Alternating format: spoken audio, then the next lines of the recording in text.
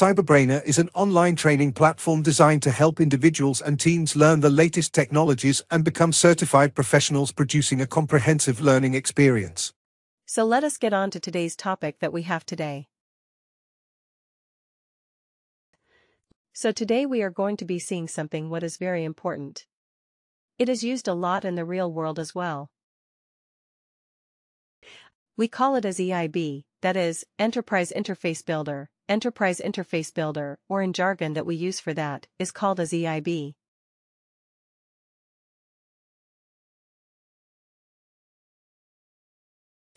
And this is a very, very important tool which is used in Workday, and the main purpose of EIB is to transfer data from or to Workday, which means I can build an inbound data interface, which is going to get the data into the Workday system, or it can be used to extract data out of the Workday platform.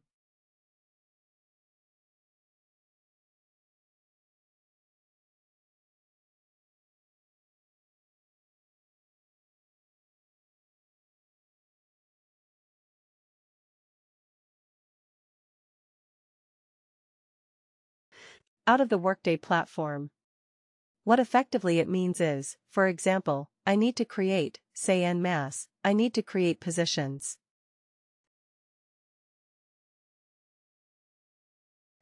Say I want to create 1,000 positions, for example, I need to create thousands of positions. What I would do is I would use the EIB tool. We will deal about the UI part a little later, but I will create a EIB to create a position. I can create 1,000 positions in just a flash. Instead of going through the entire UI, creating it one by one, instead I would create it all en masse just by the click.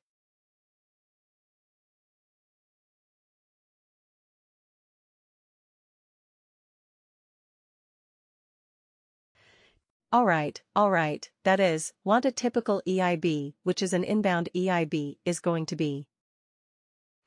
An outbound EIB is the reverse, is to typically extract the data out of my Workday system and share it across in a specific format with an external vendor, post-transformation, something like a payroll vendor, absence vendor, time tracking vendor or any other benefits vendor, something like an insurance or a medical policy or other relevant details, wherein I can share the data from Workday to an external vendor that we call it as outbound EIB.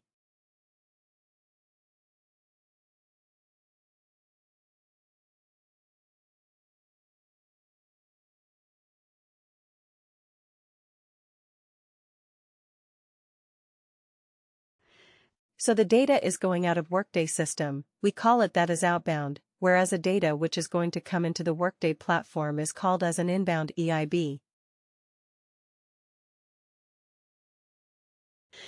Make sense clear on what exactly an outbound EIB and an inbound EIB is. With the example that we have just given, any questions, or if I have to give it in a probably for those who are from people of background, your EIB is nothing but your version of component interfaces, precisely the same.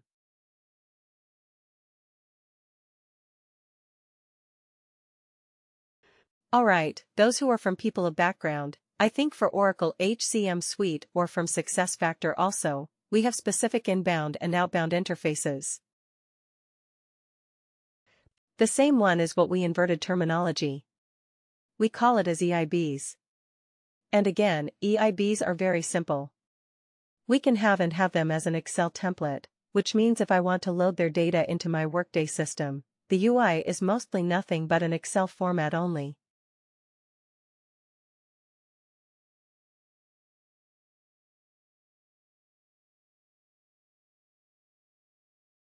It's only in Excel, so you, instead of filling out the data manually, see, for example, if I want to create a position, what I would do is I would go to the position creation task and then I will fill out all of these details regarding my support, regarding all the other details.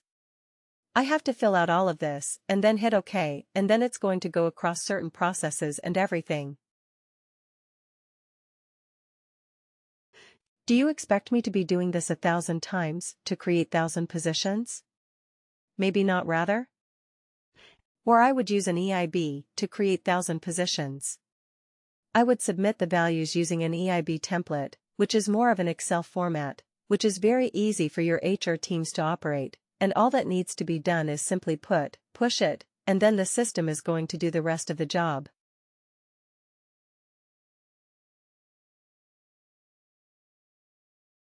That is number 1. Number 2, you may ask me a question: when I go and create a position, what happens in the back end? People may ask me, what actually happens in the back end is your create position. Business process is going to get triggered.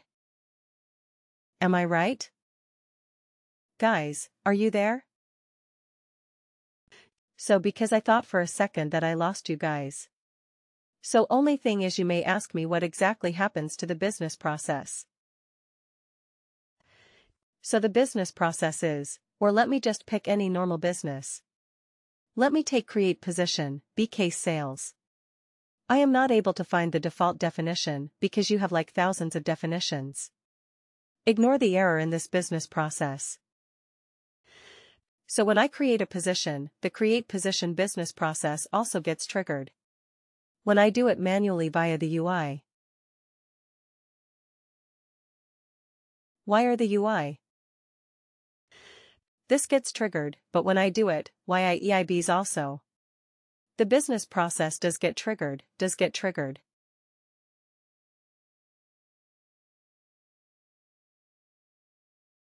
Alright. But there are certain steps which cannot be triggered. Say, for example, in this particular business process, there are certain steps like a document generation, like calling another integration, which is integration in the sense, from this business process.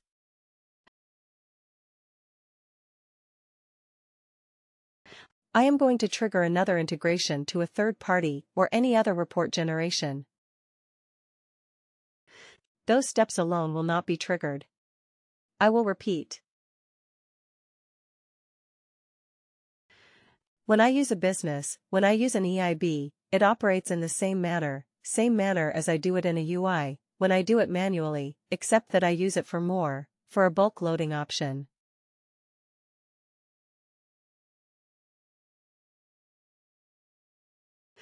I use it for a bulk loading option when I want to load hundreds and thousands of same positions or hire terminations, change jobs, etc. But the same business process will get triggered. But what we do is some of these steps by default in the business process will not get triggered.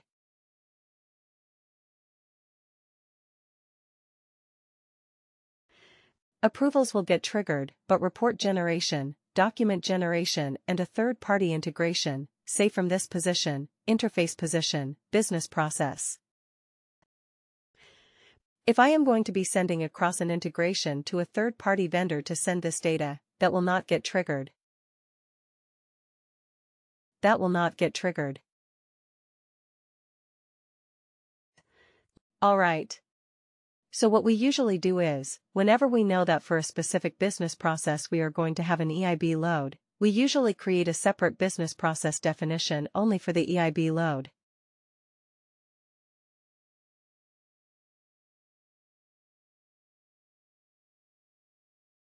Only for the EIB load.